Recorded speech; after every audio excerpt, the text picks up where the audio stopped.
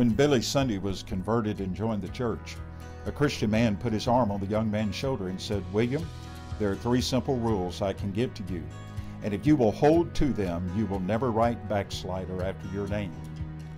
Take 15 minutes each day to listen to God talking to you.